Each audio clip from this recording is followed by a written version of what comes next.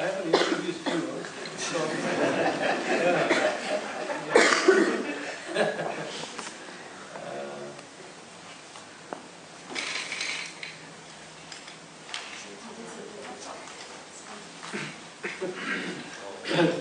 Hilary Chiew is currently the Energy and Climate Change Program Officer of SAM and Third World Network.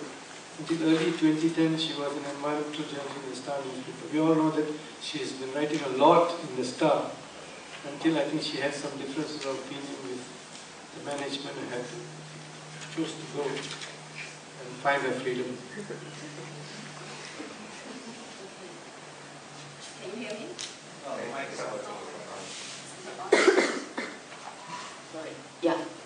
Can you hear me now? Yes. Okay. Good morning. Thanks for coming. I'll try to cover as much as possible to give a general scenario about the energy situation in Malaysia. Okay. As my colleague has earlier introduced, that the focus of this forum is on electricity generation in the power sector and not so much in the transportation sector. So my presentation would largely focus on that aspect as well, right? So where does Malaysia derive our energy sources? Yeah? We are actually quite blessed with fossil fuel and also hydro. I mean, much as we don't like it with all the attending problem, but that's what we have, and we have been relying on that a lot. We are very dependent on that for our development. In the early 70s, Malaysia discovered oil and gas. Yeah? I mean, oil first and later natural gas in the offshore. And hence our oil and gas form the backbone of our energy mix. For a good part of the last 30 to 40 years. Yeah?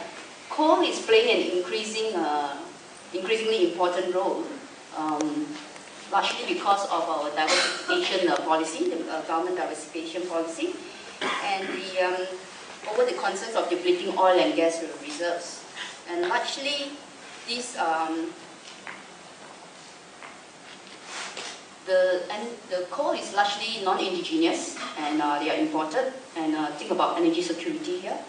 But we do have some reserve in eastern Malaysia, in some remote area, and we are in fact already, that there is coal mining going on in Sarawak, right? Our local production has increased from 100, I'm going to remove this. Our local production has increased from 114,100 tons in 1995 to 310,000 tons in 2000, right? Besides that, hydro is also featuring very strongly now. It's another indigenous sources of energy that we have begun to exploit more in the last 20 years. Yeah? And in terms of renewable energy, we are very much in the development stage. Yeah? We will hear more about this later today from people from Green Tech, from Energy Commission. And despite news that Malaysia will soon be a net importer of energy, largely fossil fuel, we're talking about here, where we face imminent depletion, actually discovered oil reserve is expected to last until 2025. So you want to bear that in mind when people say that our energy, fossil fuel is depleting very, very quickly. There's even talk about peak oil, we're going to reach that in 2040, and we are going to be a net importer of fossil fuel. That statement, that claim has to be looked at carefully again. Yeah? And what is the agenda of these people saying so? Right? Also, we should also bear in mind that, well, Malaysia is actually an exporter. We are still exporting oil and gas. We are locked in long-term contracts, and largely to Far East countries like Japan, South Korea, and Taiwan.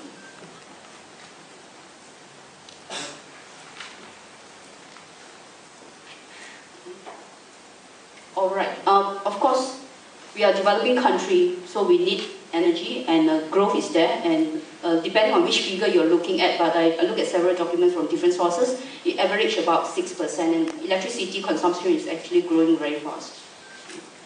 Okay, what are the guiding policy and strategies in the energy sector? Right, as you see in the slides here, our national energy policy, which was formulated in 1979, has set out 3 key objectives: supply, utilization, and environment, which means that we should be able to develop efficient, secure, and environmentally sustainable energy sources at affordable cost. The world oil crisis in the 70s became a wake-up call for a lot of countries, including Malaysia, even though at the time we just discovered oil, right? And then it shows that we are very vulnerable, despite we have oil reserve, like many other countries, that over-reliance on one conventional sources, right, will will jeopardize our development plan. So the government has responded. Actually, I think they responded very quickly with this national depletion policy in 1980. The national depletion policy basically is to conserve the resources by limiting daily production of petroleum, which they have set at 630,000 barrels per day, while the consumption of gas is limited to 2,000 million standard cubic feet per day. Yeah. And this policy was further enhanced through the four-fuel diversification policy in 1981. As you can see, it's very quickly, 1 year after that. Yeah. And the four-fuel, they are talking about oil, natural gas, coal, and hydro. Right? And renewable energy first appeared in the 8 Malaysia plan, where it was featured quite strongly in 5-fuel policy. But the target set for renewable energy was very, very low.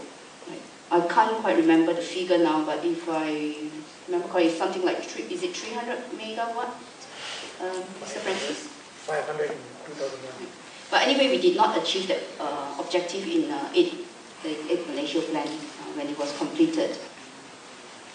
Right. And then we have the Renewable Energy Policy and Act. It was just passed this year in Parliament, April.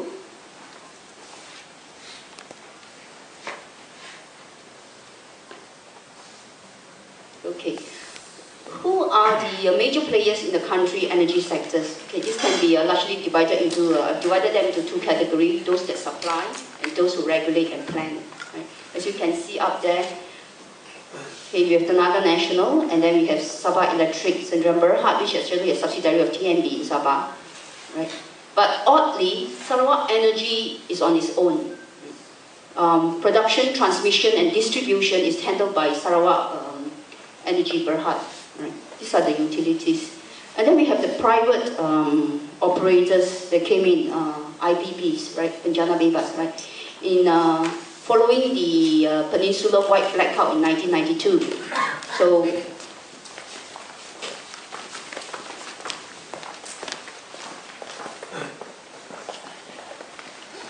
right, the last thing that we hear after renewable energy is SEDA.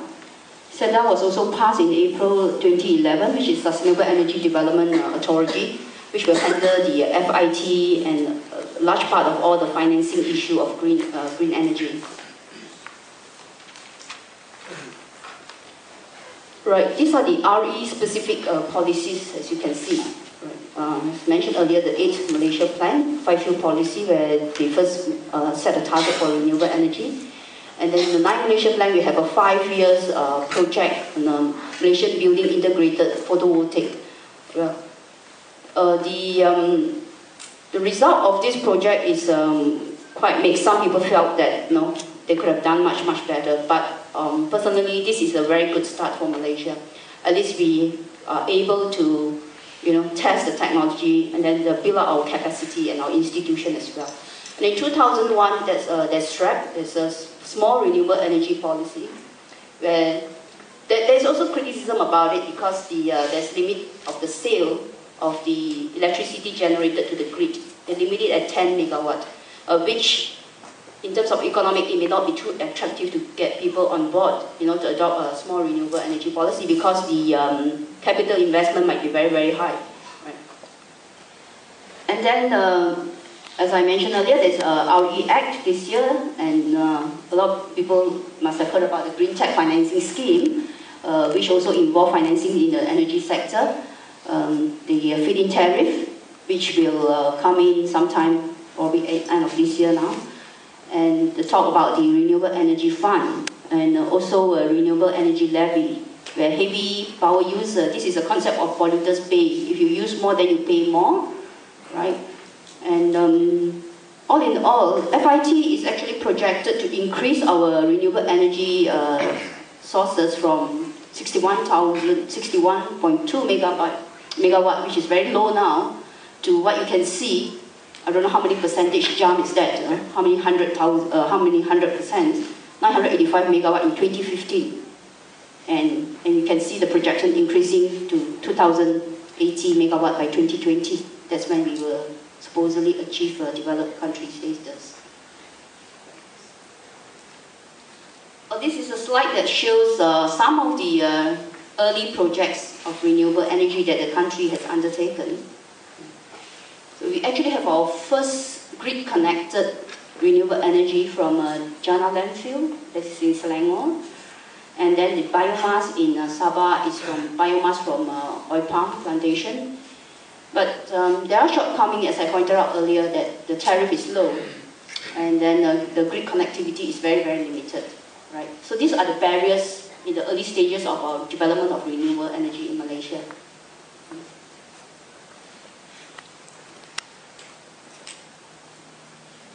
Energy efficiency and conservation, where are we? Right. As you can see that the government is quite serious now about energy efficiency, because this is one of the two-pronged strategy to address our sustainable energy need. Right. I'm not going to give much detail about this because we have someone from Energy Commission, Mr. Francis, is going to talk more and give more details on this. 15, Malaysia committed to a voluntary emission cut of 40% emission intensity, which means every GDP, every unit of GDP that we produce, we commit to cut 40%. And that we have a post-Copenhagen roadmap, which is RE, and in the waste sector, right? That's biogas. Right? We're going to capture the emission from landfill, right? And this hopefully will help Malaysia by 2020. This voluntary 40% emission intensity is by 2020. This is our commitment to the international fora. In terms of GHG, if you look at our energy mix now, we are going towards adoption a lot of coal. Coal is going to form more than 50% of our mix by 2020, and we have to bear that in mind. Coal means fossil fuel and therefore carbon emission and climate change. Yeah? According to the National Communication 2, NC2, which is where Malaysia had to submit this report to the UN Framework Convention on Climate Change, in our GHG inventory, Malaysia actually claimed that they are now a net sink, but that is the figure is 2000 figure, right? But now, because NC2 is always working behind time, so the figure that they quoted is for year 2000, but we don't know now whether we are still a net sink, and even if its net sink is correct, you know, that as the government has claimed, right?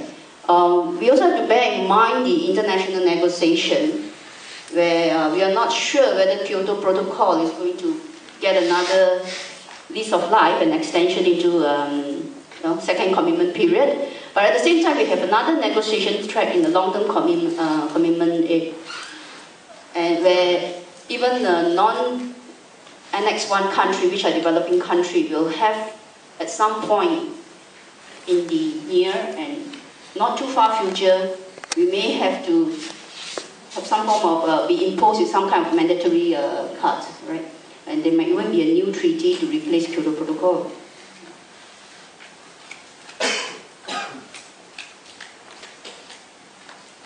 Okay, some of the contentious plans or issues that we like to, you'll hear more about it throughout the day and also tomorrow is, these are the future, very immediate future plan that the government has in mind. You know. They have already announced expansion of coal-fired power plant of Tanjung Bin, which currently stood at 2,400 megawatt. And the reason for doing so, their justification is that we are not going to get the energy from Bakun anymore as planned. The government initially had planned to transfer Bakun energy using submarine cables, and that plan has been scrapped. Sahabat wants their own energy for their dirty industry. And then the Sarawak 12 dams, these are something that is very, very worrying. They are pushing ahead quite quickly. Murung is almost 50% complete. But recently, because of, I believe it's because of strong resistance on the ground against Barang, they have scrapped, or rather they have postponed. Yeah, they have postponed Barang, and but they're going for another dam in the Rejang Basin, Bali, where there's not much people living there, and therefore there's less resistance. And we also just heard that they are facing difficulties in gaining investment from Chinese interests, and therefore that is one of the reasons why they have a shelf Barang for a time being, and they are going for Limbang and cooperating with Brunei. Right, and of course the nuclear power plants, which was announced last year. Right, and then the IPPs, the Power Purchase Agreement Review, they are coming out. Many of these IPP, the first generation IPP, will expire in phases between 2014 and 2016. Right? In total, that is the combination of their capacity. Right, in conclusion, what can we say from all this stuff that we have gone through? We've taken a very general overview of it. Yeah. Malaysia appears to have very sound policy, like many other things, not just in the energy sector, but implementation is something else. Yeah? If you look at the national energy policy, the objective, the three objectives, right? Supply, sustainable supply, and then the efficient utilization and sustainable development of energy project or the energy sector. Largely, you can say that the objectives are not met. They have not been met yet, right? And then we look at renewable energy, and we can say that this is a very, very strategic sector. It is very, very important for us to achieve energy security, for us to achieve our, to cut our emission, and also in terms of energy efficiency, these are the key things that we should push for, right? And of course, we know that policies, enabling policies are very, very important, and the appropriate fiscal incentive is going to see us realizing our strategy, like in terms of developing further our renewable energy. Okay, I just want to end by saying that energy development should not be the sole concern of utilities, those people who supply, and also the government. But very encouragingly, the public are taking a very strong interest in energy issue now. Right? And we see that they are demanding for more transparency, especially in terms of the subsidies that are going to the IPPs. And I'm sure we're going to hear more of this from Tony later. Well, Malaysia is actually at a crossroad. We have an opportunity now to correct our weaknesses in managing a very important aspect of development, and that is to continue our growth in a sustainable manner, both at the national and global level. So ensuring sufficient energy resources to enable us to prosper, instead of suck into investment that leaves us, with expensive, dirty, and dangerous options. So we are really at the crossroad now, with all the plans that the government have in mind, and yet at the same time they're doing all this RE development stuff. So we see that throughout the next 2 days, this kind of thoughts is going to come up very often, and we hope that you will, besides the speakers that are sharing their experiences and their thoughts, the audience will also share their thoughts with us. All right? Okay, I'll end here. Thank you very much.